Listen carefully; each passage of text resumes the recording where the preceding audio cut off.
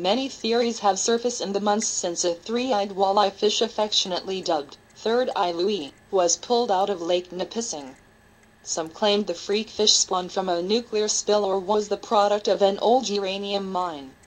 Others pointed to the cyanobacterial blooms in the lake, and the sewage pollution from wastewater plants dotting its shores, as the cause of the periscopic third eye.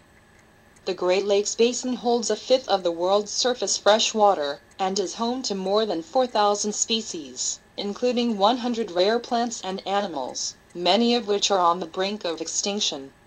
It stretches 244,000 square kilometers, holds 5,000 tributaries and 30,000 islands. In short, the basin is the largest freshwater ecosystem on Earth. And it's under attack.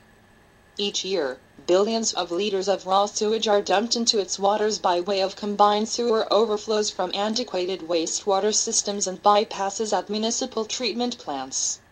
The latter process is a deliberate discharge that occurs during heavy rainstorms, spring snowmelt and power failures. Despite proposed new legislation and large investments, including $653 million by the Ontario government since 2007 to municipal wastewater infrastructure upgrades, untreated sewage is still being dumped into local lakes at an alarming rate.